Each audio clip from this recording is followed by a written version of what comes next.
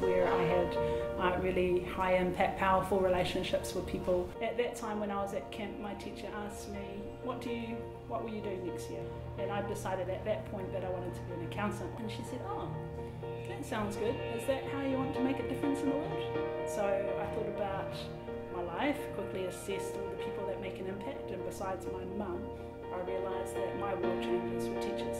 So when I started here at the end of 2014, it had a lot of change that needed to happen, and quite urgently. The perception from the community that it was a bad school and learning didn't happen here. I understand and I have a heart for our learners that don't have enough and have that feeling of not having enough, and how that can distract from being able to engage successfully in learning.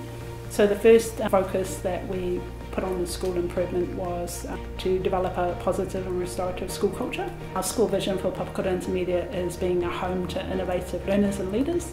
So the MindLab Postgraduate Certificate of Applied Practice, Digital and Collaborative Learning really clearly aligns with where our school is heading. I believe that it's vital, if you're going to do something high impact and useful and you want to sustain it, that really the more you get into it as a team, the better. Our whole staff is doing the MindLab program together. It's just awesome to work in a context where it's really evidence-based professional learning, but highly practical.